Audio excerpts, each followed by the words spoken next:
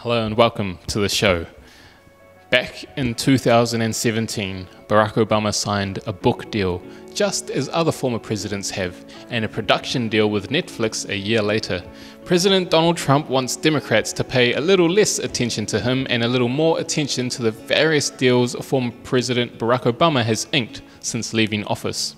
Trump, 73, lashed out at the House Judiciary Committee in a Twitter spree on Monday, and once again urged them to investigate the book and Netflix deals Obama has signed, both of which are reported to have price tags in the millions.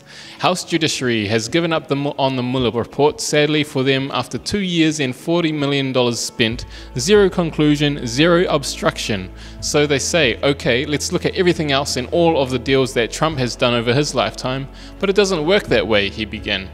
I have a better idea.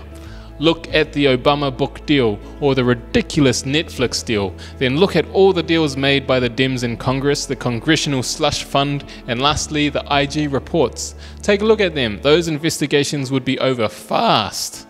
The Commander-in-Chief continued, accusing Democrats of failing on the Mueller report and Mueller's testimony, thus prompting them to build a case that I enrich myself by being president.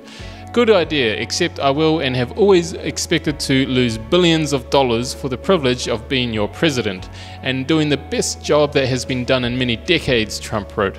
I am far beyond somebody paying for a hotel room for the evening or filling up a gas tank at an airport I do not own. The radical left Democrats are crazy. Obama Netflix. Mr. Obama, 58, and his wife, former First Lady Michelle Obama, 55, signed a deal in 2017 to release their memoirs with Penguin Random House, an agreement worth a reported $65 million. Mr. Obama followed the lead of fellow former presidents like Bill Clinton and George W. Bush, who have published memoirs after leaving the White House, and the publishing company said at the time that a significant portion of the author's profits would be donated to charity. Mrs. Obama's book, Becoming, sold nearly 10 million copies upon its release last fall, making it one of, if not the most, successful memoir in history.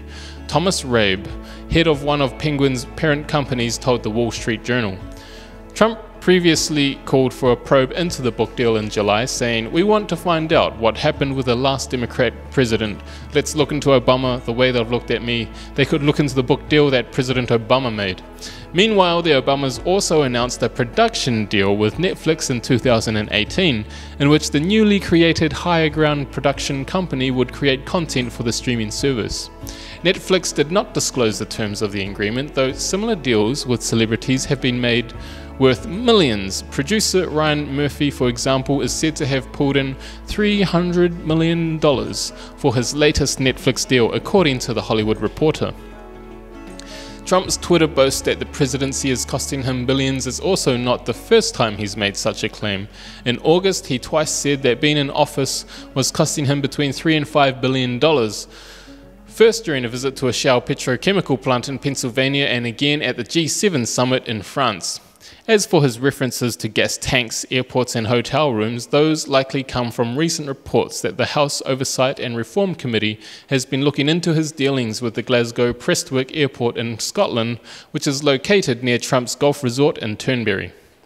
The New York Times recently reported that Trump's administration has used the airport to refuel Air Force flights, and local airport authority has been tasked with helping find accommodations for flight crews staying overnight. Thank you.